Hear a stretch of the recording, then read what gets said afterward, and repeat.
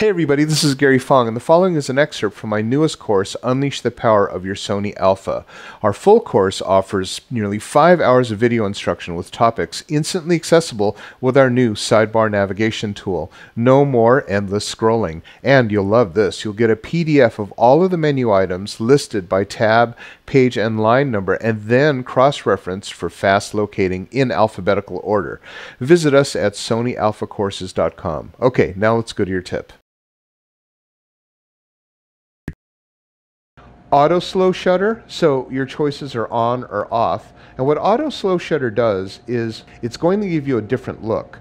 What it'll look like is the people walking will be a blur. And that's kind of neat if you want to have a character that's a ghost, or you want to have a train station that shows all the people kind of going around and, you know, in a blur. Or a dream sequence, things like that. You can use slow shutter to give their a blur as the subject is moving around. Now remember, when you do slow shutter, your subject will not be in focus if it's in motion because it's slower than 1/50th of a second.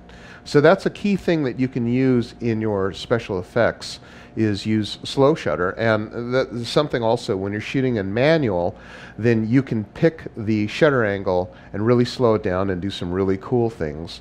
I don't suggest speeding it up because it doesn't look natural, but I do suggest that if you want to give it a bleary look as your subjects move, then put it on slow shutter, anything slower than 1/50th of a second, shot at 24 frames per second.